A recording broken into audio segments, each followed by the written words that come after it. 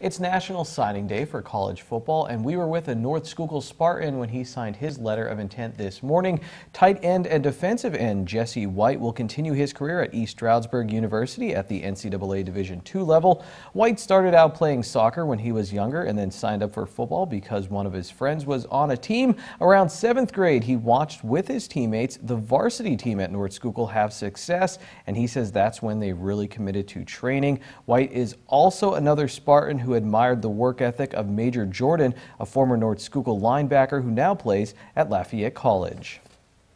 I think we watched Major Jordan practice on Saturdays in the morning after a game he just played in. He didn't take one step off that field. He played every snap. We'd see him Saturday morning running sprints, flipping tires, doing everything he could to get better, and that's how we were brought up, I would say, and that's how we try to raise the younger kids. And I think it's a good thing we have going here, that the younger kids just want to keep getting hungry and getting after it. Would you say you were like that, or would you say you're kind of a full motor, like every play you just want to keep going? And how would you describe your style?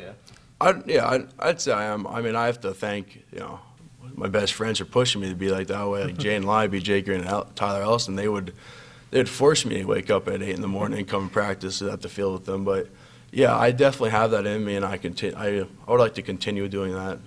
Do you know what you want to study at East Stroudsburg? Are you going undecided, or do you know what you want to do? I'm going for speech pathology. That's interesting. What got you into that? I used to take speech pathology classes when I was younger because I had a speech impediment, and I figured I'd give something back to the kids because I know it was a lot of help going there because no one likes to grow up with a stutter. But, yeah. But I figured I'd give back to the kids there. North Schuylkill won the Schuylkill League Division I championship this season and celebrated over the weekend at their banquet. Quarterback and cornerback Jaden Libby, who suffered a serious injury during the season, attended the event.